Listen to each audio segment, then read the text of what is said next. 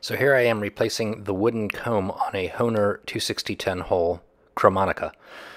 You remove the covers by unscrewing these guys on either side, and then you want to take off the cover supports, which sometimes you can use your fingers, but it's probably easier with pliers. They just pull right out. And by the way, this is the same process for a Hohner 270 or 280 with a wooden comb. So now you remove the mouthpiece, which these two screws, and you want to make sure you also hold on to the little plastic grommets that are on the inside, the spacers. You want to put those back in when you're done. Make sure you remember the order, and there is an up and down to at least a couple of the pieces. So keep that in mind when you do this. And now let's remove the spring. And to remove the spring, first you've got to push that pin out that holds the spring in place. I just used a little tiny screwdriver and pushed it through, and then using pliers or your fingers pull the spring out. Now to remove the reed plates, you take a sharp knife, doesn't have to be that sharp, and you just pry off very carefully not to lose the little nails. And here's the broken comb coming off, and make sure you keep track of which reed plate is which and what's the top and the bottom. Now here's the replacement wooden comb that was ordered. I'm not even sure where the wooden comb came from. The person whose harmonica I'm fixing here ordered it and handed it over to me.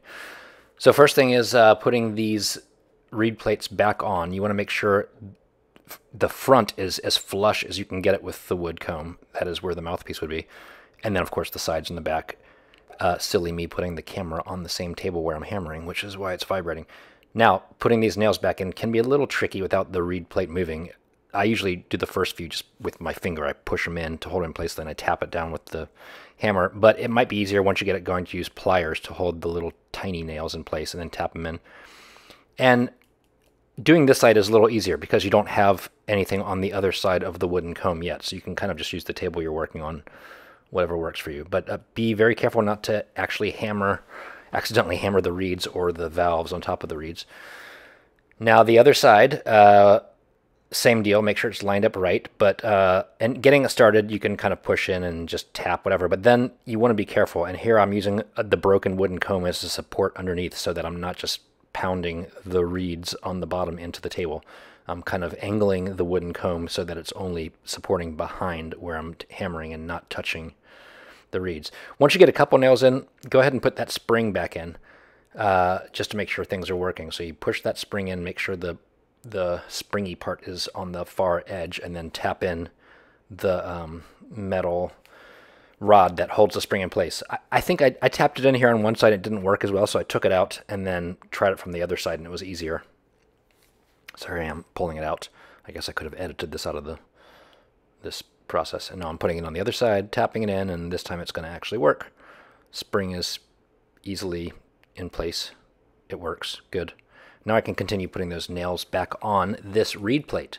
By the way, I sped this whole video up just because who wants to watch an hour and a half, which is actually how long it took me to do this, and now it's 6 minutes for your convenience. But you can always pause or rewind, right? So here we're adding the rest of the nails to that side, and so both plates are now on and it's nice and flush. Go ahead and put the supports back on, and this might be easier with pliers again. The cover supports, that is, and there is a front and a back, and you tap them in, make sure they're kind of straight. You can then use the pliers or your fingers to bend them if they're a little crooked. And by the way, at any point, once you get these reed plates on, you can always put the harmonica to your mouth, even like this, if you're able to get a nice airflow without your lips touching the valves or the reeds. And just make sure that the reeds are moving and they're not bouncing into the wooden comb, or there's not huge air loss happening somewhere. Of course, make sure that your reed plates are as flush to the wooden comb as possible. You want it to be as airtight as you can get it. Now all four cover supports are on. The spring's in. Both reed plates are on. Just a little more tweaking with these cover supports. And then we're ready to put the covers back on. And so make sure there is a top cover and a bottom cover, and you want to make sure that the cover, the front of it, where your mouth would go, is going in that slot, in that groove on the reed plates. If it hangs over the edge, the mouth pieces are not going to go on right.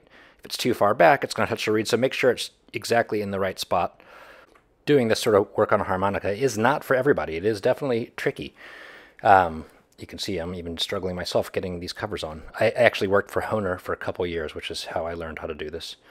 So here the covers are on, and now it's time to put the mouthpiece back together. I'm just doing one little final touch. So mouthpiece, you've got these various pieces. First, you put the flat one on, and I usually like to clean as I go just to make sure, alcohol and a little lint-free rag. So I put the flat piece on, and then I put the slide mechanism on top of that, the actual slide with button. Oh, check this out. I'm putting toothpicks and breaking them off into the holes where the screws went, just to make it a little tighter, because those have gotten loose over the years. Flat piece goes on. Now the slide with the handle goes on, and make sure it gets on that pin for the spring. Now the top flat piece, which curves around and holds those pieces together, and then finally the very top mouthpiece. You'll notice the mouthpiece is in fact a little concave, and that's important. When you put the screws in, you want to make sure that you kind of go a little bit on both sides at a time and keep testing and checking to make sure things are sliding right and things are not crooked. And ultimately, I'll eventually tighten it down to the point where the slide cannot even move. And then I know, and I check and make sure it's tight. And then I'll back off just a touch on both screws. And then it's ready to go, and we're done. This is a working harmonica. I'm testing it, and boom.